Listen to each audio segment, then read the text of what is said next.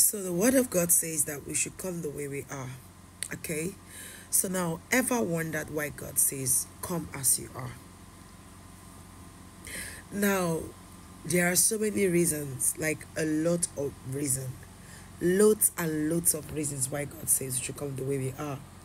Now, I want to talk about one particular reason why God wants us to come the way we are. God wants you to come the way you are.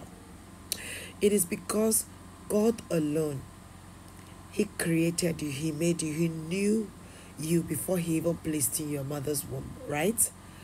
And then He alone knows what He has designed as regards to you, as regards to me.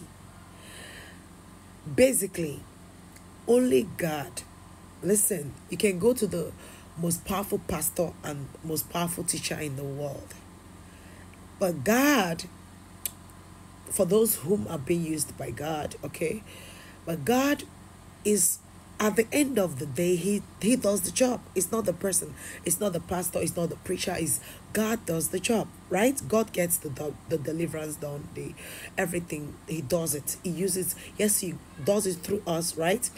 And then, excuse me, my voice, He does the job through us, and but He does the job, right?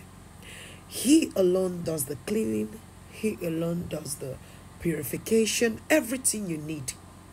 So that person that is dressing naked today can begin to cover up tomorrow.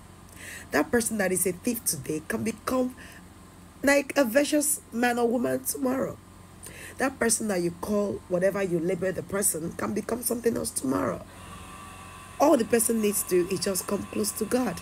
Come the way you are.